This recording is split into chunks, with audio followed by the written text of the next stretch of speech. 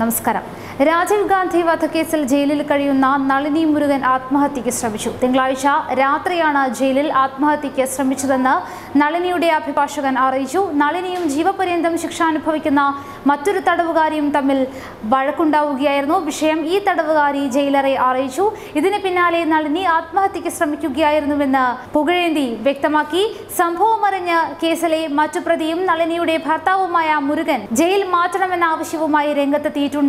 വെല്ലൂരിൽ നിന്ന് പുഴൽ ജയിലിലേക്ക് മാറ്റണമെന്ന് മുരുകൻ അഭിഭാഷകനോട് ആവശ്യപ്പെട്ടിരിക്കുകയാണ്. നളിനിയും ജീവപര്യന്തം ശിക്ഷ അനുഭവിക്കുന്ന മറ്റൊരു തടവുകാരിയും തമ്മിൽ വഴക്കുണ്ടായതാണ് ആത്മഹത്യാ ശ്രമത്തിലേക്ക് കാര്യങ്ങൾ എത്തിച്ചത്. വിഷയം ഈ തടവുകാരി ജയിലറെ അറിയിക്കുകയും ചെയ്തിരുന്നു. ഇതിന് തൊട്ടു പിന്നാലെയാണ് നളിനി ആത്മഹത്യയ്ക്ക് ശ്രമിച്ചത് എന്നാണ് വ്യക്തമാകുന്ന റിപ്പോർട്ട്. രാജീവ് ഗാന്ധി വധക്കേസിൽ 29 വർഷമായി തടവനുഭവിക്കുകയാണ് നളിനി.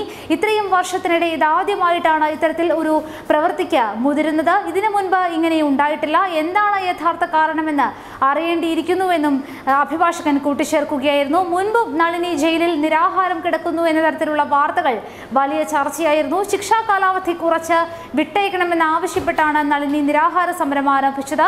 നീണ്ട വർഷത്തെ ജയിൽവാസം ചൂണ്ടിക്കാട്ടി ജയിൽ അധികൃതർക്ക് നളിനി കത്തയക്കുകയും ചെയ്തിരുന്നു. മകളുടെ വിവാഹ ചടങ്ങിൽ പങ്കെടുക്കുന്നതിന് മദ്രാസ് ഹൈക്കോടതി നളിനിക്ക് പരോളും അനുവദിച്ചിരുന്നു. 51 ദിവസങ്ങൾക്ക് ശേഷമാണ് നളിനി പിന്നീട് ജയിലിലേക്ക് തിരിച്ചെത്തുകയും ചെയ്തിരുന്നത്.